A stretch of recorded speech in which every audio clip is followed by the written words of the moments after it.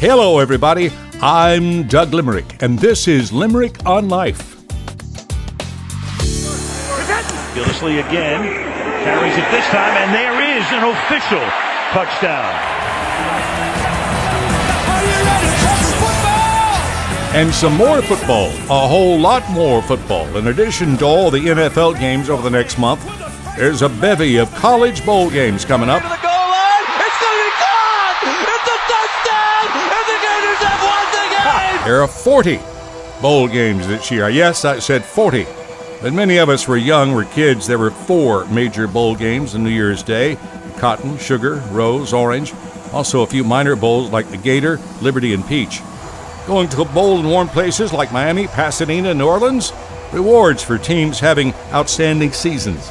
But starting this coming weekend, everybody and his brother in bowl games. And some of the teams have 6-6 records. What? First up, the Cure Bowl, Celebration Bowl, Las Vegas Bowl, New Orleans Bowl, New Mexico Bowl, and Camellia Bowl. In coming days, the famous Idaho Potato Bowl. You want fries with that? The Quick Lane Bowl. The Dollar General Bowl. The Cactus Bowl. Ouch! The Camping World Bowl. Wonder if that's going to be played in a big tent. Remember the Alamo Bowl. Also the Outback Bowl. Let's go out back tonight. Then come the big bowls. Yes! By the way, I also found a list of defunct bowl games from the past.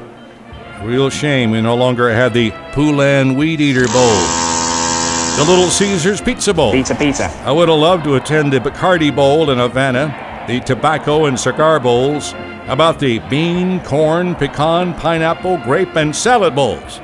Of course, all those bowls ended up like the Boot Hill Bowl, dead. There was even a Refrigerator Bowl. As far as I can tell, there never was a Soup Bowl or Toilet Bowl.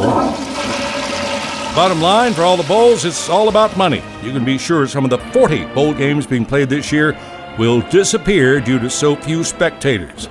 They'll go the way of the old Aloha Bowl.